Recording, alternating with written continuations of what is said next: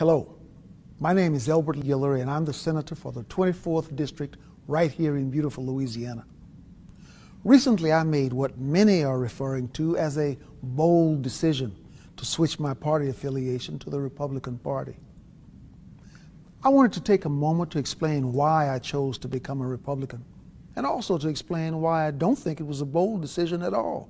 It is the right decision, not only for me, but for all my brothers and sisters in the black community. You see, in recent history, the Democrat Party has created the illusion that their agenda and their policies are what's best for black people. Somehow it's been forgotten that the Republican Party was founded in 1854 as an abolitionist movement with one simple creed, that slavery is a violation of the rights of man. Frederick Douglass called Republicans the party of freedom and progress, and the first Republican president was Abraham Lincoln, the author of the Emancipation Proclamation. It was Republicans in Congress who authored the 13th, 14th, and 15th Amendments, giving former slaves citizenship, voting rights, and due process of law.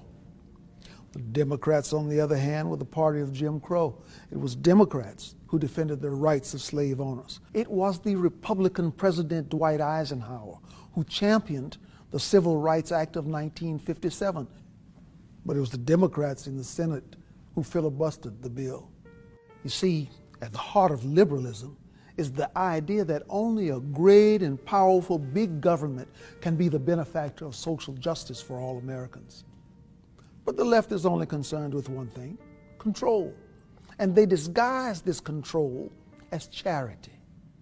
Programs such as welfare, food stamps, these programs aren't designed to lift black Americans out of poverty. They were always intended as a mechanism for politicians to control the black community. The idea that blacks, or anyone for that matter, need the government to get ahead in life is despicable. And even more important, this idea is a failure. Our communities are just as poor as they have always been. Our schools continue to fail children. Our prisons are filled with young black men who should be at home, being fathers.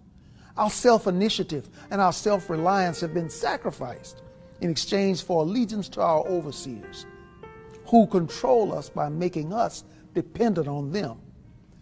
Sometimes I wonder if the word freedom is tossed around so frequently in our society that it has become a cliche. The idea of freedom is complex and it's all-encompassing. It's the idea that the economy must remain free of government persuasion. It's the idea that the press must operate without government intrusion. And it's the idea that the emails and phone records of Americans should remain free from government search and seizure. It's the idea that parents must be the decision makers in regards to their children's education, not some government bureaucrat. But most importantly, it is the idea that the individual must be free to pursue his or her own happiness, free from government dependence and free from government control. Because to be truly free is to be reliant on no one other than the author of our destiny. These are the ideas at the core of the Republican Party, and it is why I am a Republican. So my brothers and sisters of the American community, please join with me today in abandoning the government plantation and the party of disappointment, so that we may all echo the words of one Republican leader who famously said, "Free at last, free at last. Thank God Almighty, we are free at last."